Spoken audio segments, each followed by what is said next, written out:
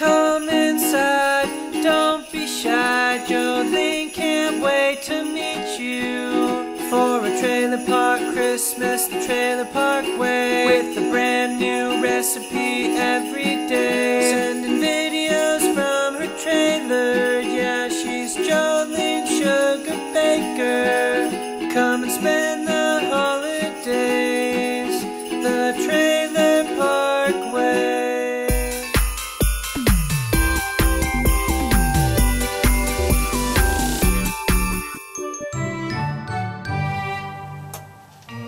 Hi there, Trailer Park fans. It's Jolene Sugarbaker, the Trailer Park Queen, and welcome to the Trailer Park Test Kitchen, and welcome to another edition of Trailer Park Christmas 2014, where I show you how the Trailer Park celebrates the holiday. I'm so excited to be spending the holidays with you, and I've got a calendar that you can download at trailerparkchristmas2014.com. Now, I've done a video every day since December 1st, and I'm going all the way until December 25th. And today is Sunday, and I see that it says Trailer Park Appetizer. Now, around the holidays, you often get gifts like this dipping oil, and a lot of people think that it's just like a decoration, and they set it in their kitchen until it becomes an artifact for the Smithsonian. And you know, these are actually real good, and you need to use it up real soon or they become, you know, useless. And today's recipe actually uses this dipping sauce, and it's a nice kind of a garlicky pizza kind of bread, pull apart, kind of like monkey bread, but it's actually savory. It's a pull apart bread that uses pepperoni, the dipping sauce, and you actually have some dipping sauce on the side for your friends and family when they come over. You can put it on your brunch table or a buffet table. I'm going to show you how to make my pull-apart bread up next on Trailer Park Christmas 2014. I'll be right back.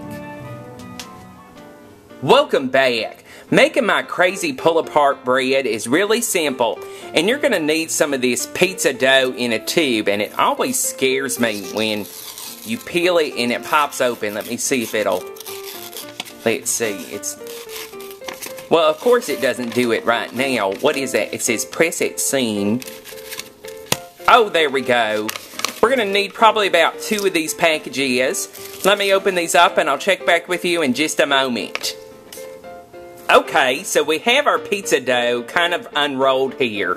What you're going to do is grab a little piece like this, and I like to make little small balls, and you just kind of squish them together just like that. And I'm using an angel cake pan, and you could use a kind of a bundt pan, but I like the tube pans because they just work a little bit better. What you're going to do is you're going to take these little pizza dough balls, I guess that's what you call them, and we're just going to make a layer of them down here at the bottom of the pan.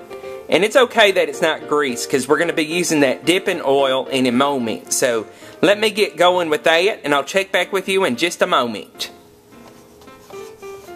Okay, we've got our first layer of the pizza dough balls. We've got that nice kind of a garlic olive oil dipping sauce, and we're just going to sprinkle a little bit over the balls just like that. And you could use any kind of flavor or any kind of dipping sauce that has olive oil in it, but we need to make sure that we coat them. There we go. And I like to take some garlic powder and just sprinkle some in there because that brings out the garlic flavor even more. And then I found these baby pepperoni minis, and we're going to sprinkle some of those in there. That's going to be really good. And you could probably use the turkey kind too if you can't eat the pork. And then what we're going to do is put some mozzarella cheese in there. And I've got the pre-shredded kind. And we're just going to sprinkle some in there. And we're going to probably use just one package. So we're just going to spread some out like that. And now we're going to work on some more of the little balls. And build up another layer.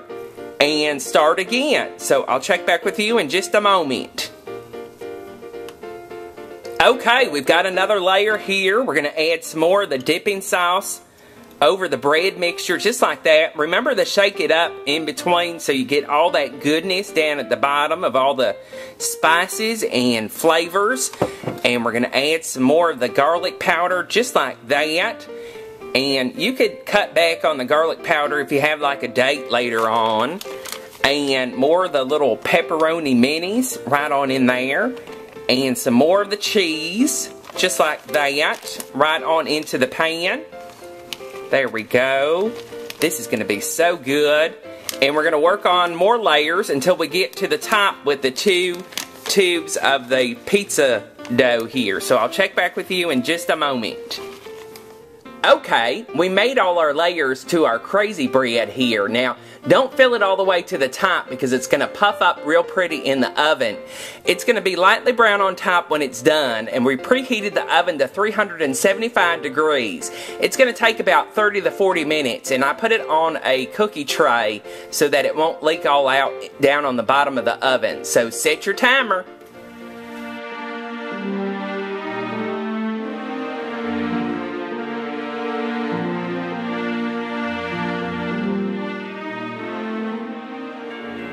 And there you have it, my pizza pull-apart bread.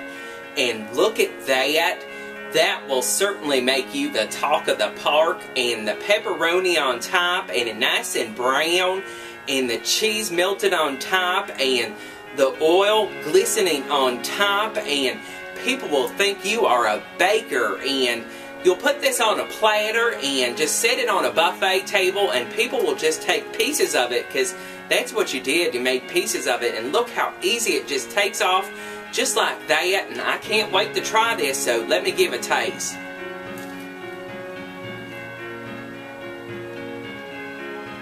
Wow, that is so good. And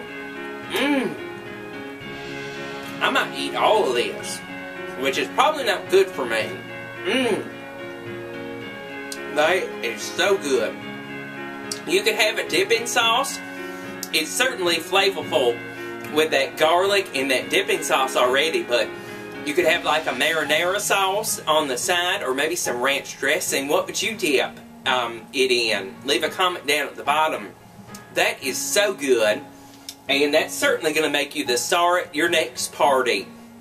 And so simple to put together, and even add your own ingredients too. Don't forget to follow the Trailer Park on Twitter. I'm Jolene's Trailer there.